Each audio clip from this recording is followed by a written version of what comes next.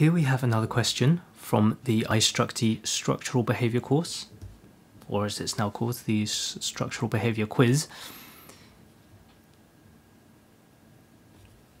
The steel cable shown in the structure below helps to support the steel beam. What is the force in the cable? Take the Young's modulus of steel to be 200 kilonewtons per millimeter squared. So there are a few steps to this. First, we need to have our equations of compatibility. I'll explain that as we get there. We need to find out the deflection of the beam if the cable weren't there, and use virtual work to find out the deflection of the beam after the support is being applied, and the final deflection is equal to the extension of the cable. Let's do that. So the Young's modulus will be equal to the force times the length over area of the cable times the extension. Maybe let's just write that as a cable and extension. Okay, and we're given these bits of information in millimeters and kilonewtons. Okay, so let's do it in kilonewtons and millimeters then. So we have F is unknown because that's the force in the cable, times L, which is the length, so that's 5,000 millimeters. That's this length of the cable, all over A cable is 50 times X. Okay, so that's and that's all equal to 200 kilonewtons per millimeter squared. So we get 200 is equal to 5,000 F over 550X, or let's say 2 is equal to F over X, or in other words F or 0.5F is equal to X. Okay, 0.5x F is equal to X.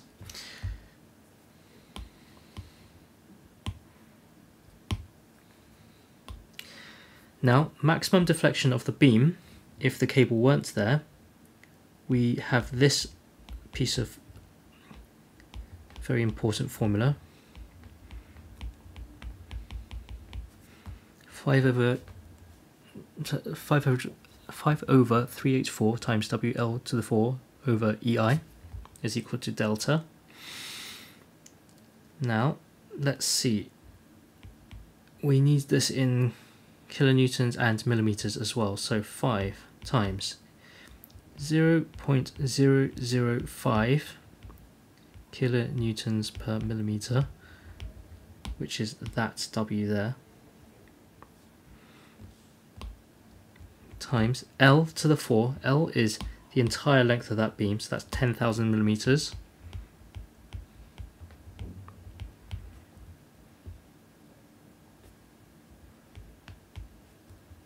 All over 384 times 200 times I is that 400 times 10 to the 6.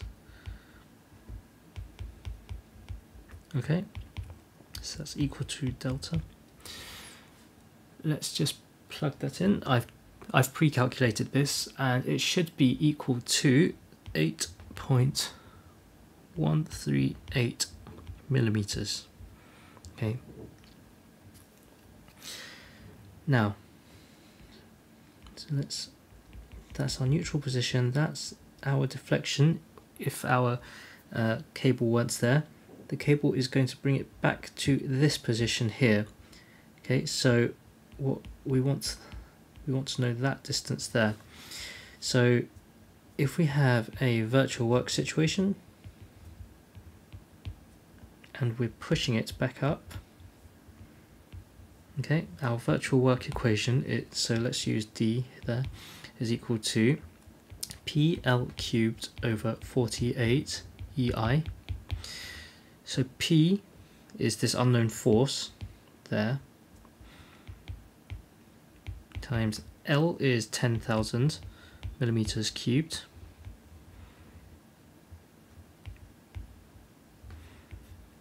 over 48 times 200 times 400 times 10 to the 6. Okay, so if we calculate that, D is equal to 0.260 F. Okay, and we want this, we're going to label that there X. Okay, which means, oh, and delta is our total deflection there. So we have delta minus D is equal to X. Okay, so we have 8.138 millimeters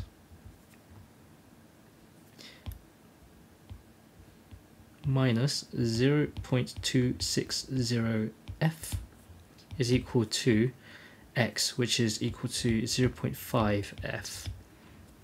I've just plugged this equation back into here, which means we've got this equation, 8.138 millimeters is equal to 0.76 F.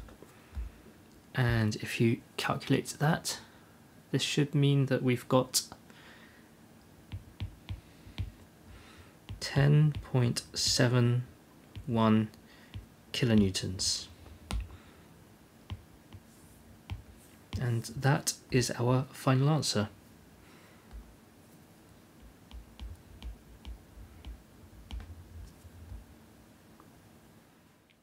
If you found this video useful, give this video a like, hit the subscribe button and tell your colleagues about this channel.